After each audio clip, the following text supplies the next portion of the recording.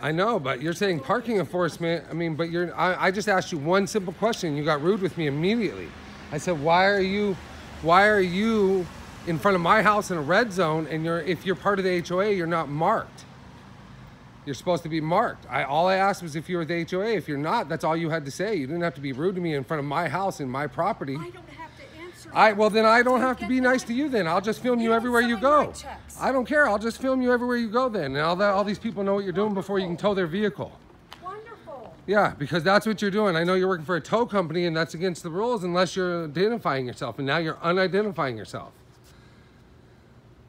So this is the lady that comes in and sticks stickers on your house, be's rude to you, sits in front of a red zone that I had her parked in. She's in front of a red zone, sitting on our sidewalks that just recently got cleaned. Her license plate is like to laugh. So this is the person that's in our neighborhood, destroying our neighborhood and being rude to me when I ask her a question. That's all I did. So I have her on video asking her if she's part of the HOA. She tells me she doesn't have to answer anything. She's being rude. At first she points to a marker, so I wait for her, being respectful. Then she tells me, I don't have to answer anything. And I said, okay, fine, you don't have to be rude though. Then I said, if you're part of the HOA, you're supposed to have a marked thing on your car. Instead, she says she's parking enforcement. So she's either lying or not. She's probably lying. She might be a thief trying to steal the vehicle. So that's who she is. This is Facebook Live. It is, because you wanted to be rude. That's all you had to do was be a nice, respectable person during COVID-19, and you want to be rude and in front of my house stalking people in your car parked in illegal parking zones. So you're parking enforcement. That's what you said on the camera.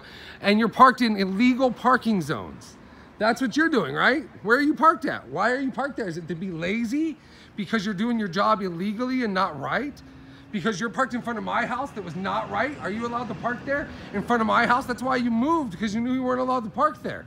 You're not allowed to park in a red zone in front of my house, especially if you're parking enforcement. How does that make you look to the public that you're parking enforcement and you park in front of a red zone on our sidewalk in our private community? That's what you do. Even if you got paid by the HOA, you're sitting in a red zone in our community that you're enforcing rules that you're sitting there, because that's what you do. You're lying, and I got you on film now, and I'm going to report this. I know exactly who you work for, because remember I had issues with you before. That's right.